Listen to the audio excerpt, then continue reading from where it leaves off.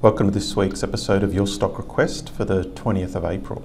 Hi, I'm Michael Gable, Managing Director at Fairmont Equities. Your Stock Request is the weekly video where I take your requests and analyse the share price charts. So this week we have Green Technology Metals, EML Payments, Tirana Resources, Pilbara Minerals and Fortescue Metals. So if you have a request, please send it through. Make sure you've signed up to the free newsletter, but my stock tips come out every Tuesday in the Dynamic Investor Report, so make sure you are getting that report. But if you do enjoy these videos, I'd love you to share them on social media or even leave us a review.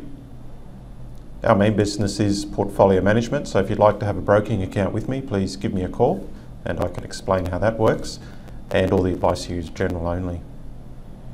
So daily chart here of GT1, as we could see since November, it's been in this downtrend. We've got the lower lows, the lower highs. I mean, if we zoom in, potentially we've got this, the first sort of higher low. And there's been some good bounces off these lows here. We could see by the candles, it's finding some good buying support. Look, it did put in a lower high, but good buying support as well here. So potentially it's starting to turn around. I mean, we may well see a formation here of an inverse head and shoulders, but you won't know until it gets up here and cracks the neckline. So look, one to keep an eye on. Obviously, if it breaks this low, that's a negative. EMLs, so big destroyer of capital over time, as we could see zooming out. Last couple of years, $6 to less than $1. But look, at the moment, potentially we've got a base here that's been formed, that's now in place. So we could see there was a resistance level there, support level there, and as we could see, a bounce off on volume, and then yesterday it broke that resistance level also on volume. So breakout, good volume. Essentially, it looks like it should head higher. I mean, what you could do is, if you're looking at purchasing it here, I just have a stop under this line. But for the moment, it does look like it wants to head higher.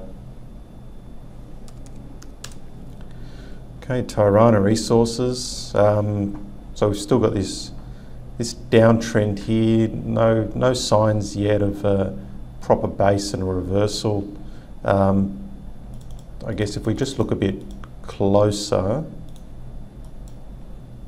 I mean, we could see that there was a level of resistance here around 2 cents, which it managed to pop above yesterday. A little bit of, bit of an increase in volume. Higher risk, but you could possibly treat this as a buying opportunity with a tight stop. But I think ultimately you'd want to see more higher lows and higher highs to be comfortable that it is on the way back up.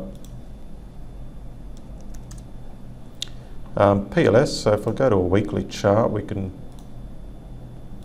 see that, look, around this sort of zone here, long-term support. But just coming back to the daily chart, so it's come back to an area of support. What we've had is this pullback. We could see it went to a new low compared to this low, but the RSI bottomed back here. So this is bullish divergence, which is a positive.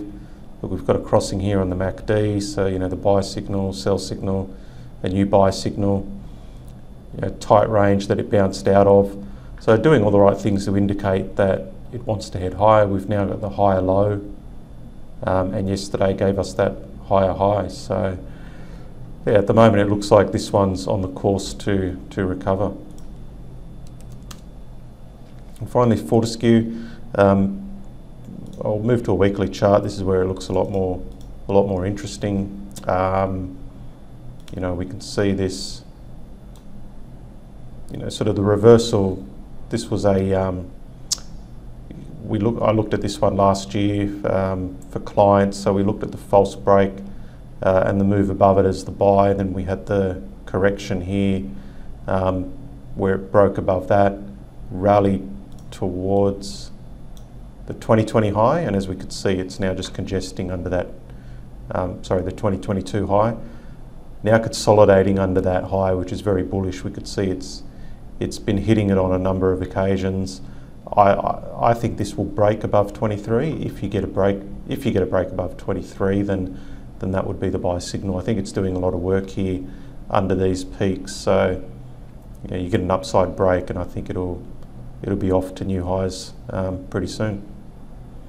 Okay, well that's all for this week. If you have a request, send it through, and I'll try to cover it next Thursday.